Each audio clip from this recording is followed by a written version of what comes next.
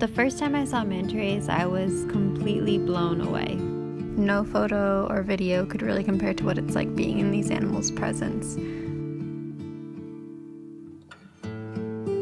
They're curious and friendly.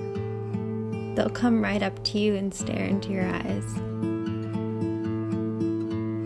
Sometimes you can seriously just sit on the bottom in the sand and they just come hover over you.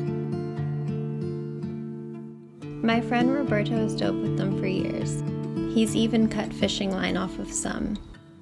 And it's like they remember him. The ones with the scars from the line just see him and swoop down and follow him around.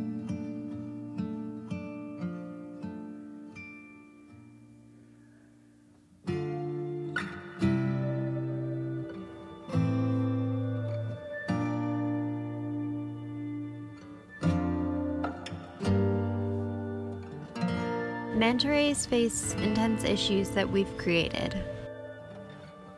They're filter feeders and are vulnerable to ingesting plastic and rubbish floating at the surface.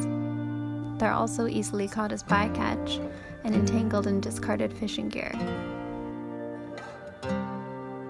But most of all, they're being hunted and killed for a dish that's falsely pushed as traditional Chinese medicine to a growing number of consumers.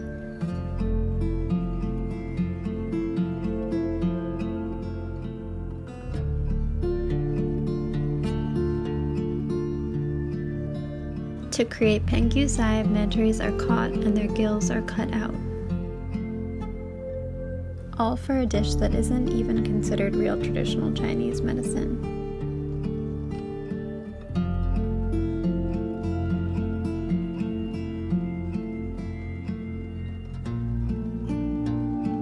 Manta rays reproduce slowly. They can't keep up with the rate we are wiping them out at.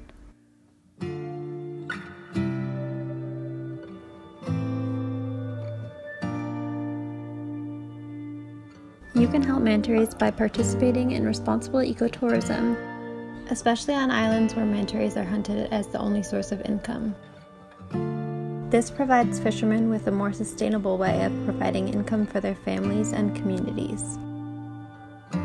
Giving these animals economic value in the eyes of the government can be monumental in helping better protect them. It's our responsibility to make sure manta rays are around for years to come.